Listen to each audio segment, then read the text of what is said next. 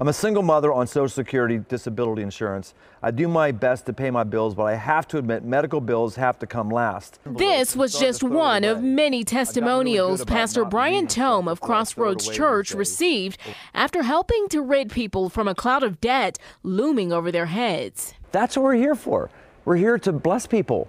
We're not here to have huge meetings. We're here to have an impact in our local communities. Crossroads partnered with an organization called Rest in Peace Medical Debt.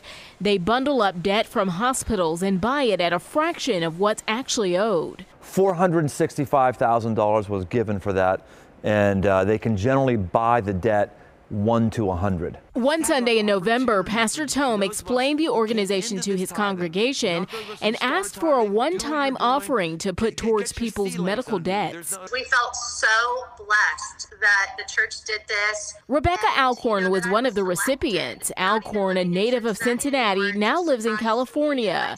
She said she had accumulated her debt when she was younger. She told me she didn't even remember it until it was time for she and her husband to purchase a home. Alcorn had just begun the process of paying down debt when she learned of the gift. So as soon as we were ready to start the medical debt, I received that letter in the mail. Tome says this is a part of the church being the church. This is actually the message of Jesus Christ. Jesus Christ pays our spiritual debt. Well, this was the largest campaign to clear medical debt that company has ever had, and most of those helped are right here at home. People in Greater Cincinnati had $43 million in debt wiped out. Tome recommends if you have any medical debt to reach out to the company who helped them. Ashley Kirkland, WLWT News 5.